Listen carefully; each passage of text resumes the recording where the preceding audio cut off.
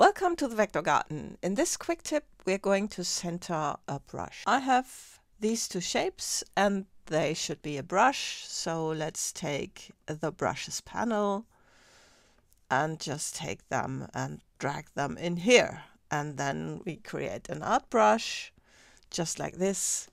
And then you see that blue line here with the arrow that symbolizes the path. This brush will be applied not a lot like I want to have it. I want to have the path run exactly at the border of these two shapes.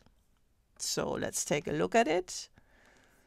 I've got a path here and let's apply the brush, and you see that border is not aligned with the path. So in order to get what I want, I need to have that shape equal on both sides. If the height of this equals the height of that, then we get that path in the center. But obviously that is not the case and I cannot change the shapes. So what I need to do is somewhat cheat Illustrator, and that is done by drawing an invisible rectangle. So let's take the rectangle tool, and what we can do is start in the center. So I'm going to turn on the smart guides, and the smart guides highlight that center, and then I can start here, press the Alt key and then drag that out so that it's higher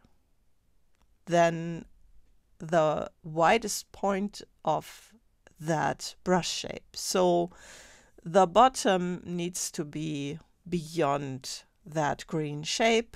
So let's drag it to here and drag it to there so that the shape is inside, and now it needs to be made invisible. So let's turn off that black stroke, and also it needs to be in the background. So let's go to Object, Arrange, Send to Back.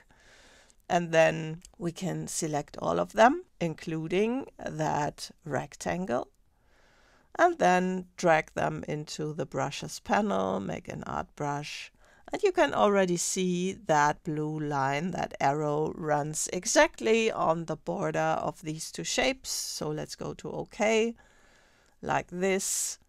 And then let's make a copy of this and apply the new brush. And you see this time it matches exactly. So that's how you do it.